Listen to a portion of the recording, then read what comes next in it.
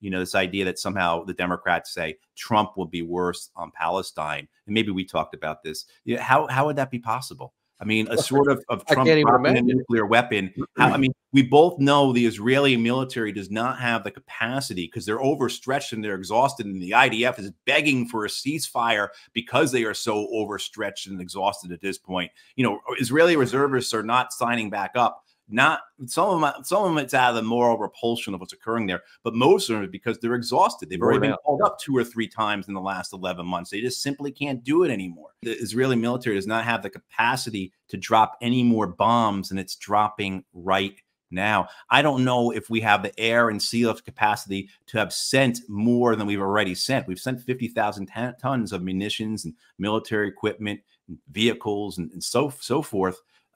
In the last 11 months, I'm not sure how much more we could have done than that. There had been over 500 military transport aircraft that has delivered equipment, ammunition, etc., for the Israelis since this started. 500 of these, basically like 747 style for our civilian audience. I mean, we're talking huge transports, and that doesn't count anything that's come in via sea lift. So yeah, that's been and from that report what the Times of Israel put out, you're citing, because it had been the 500th flight had landed, and at that point there have been 107 ships. Oh, 107. I missed that 107. So at least 3 or 4 more ships have come in that time. You all know how big a ship is.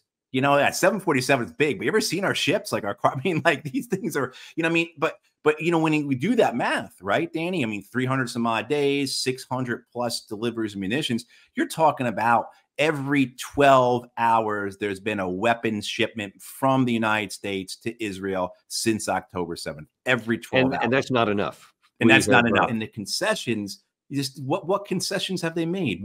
Where has life gotten better for the Palestinians in Gaza?